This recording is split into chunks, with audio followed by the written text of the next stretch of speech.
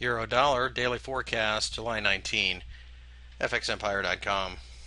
As you can see on the chart attached, the euro fell again during the session only to bounce on Wednesday.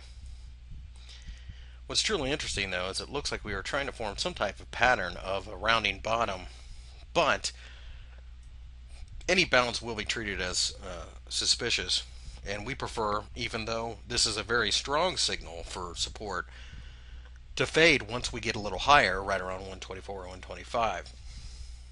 The reason being, of course, that the situation in Europe just has not changed fundamentally at all.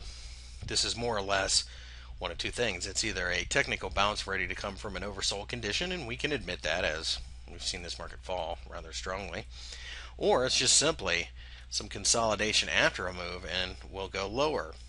So as you can see, there's a couple different scenarios, and as such, we need to pay attention. If the 121.50 level gives way, we think that the pair starts to fall down to 120. And remember, we had a bearish flag that targeted 115. We still stand by that estimate, although there will be bounces along the way. So having said that, we think that 124 is a good place to start looking for significant support in this pair if we do get that bounce. We won't buy the bounce. That's a short-term trade and it's against the trend. So really the risk to reward just is not there.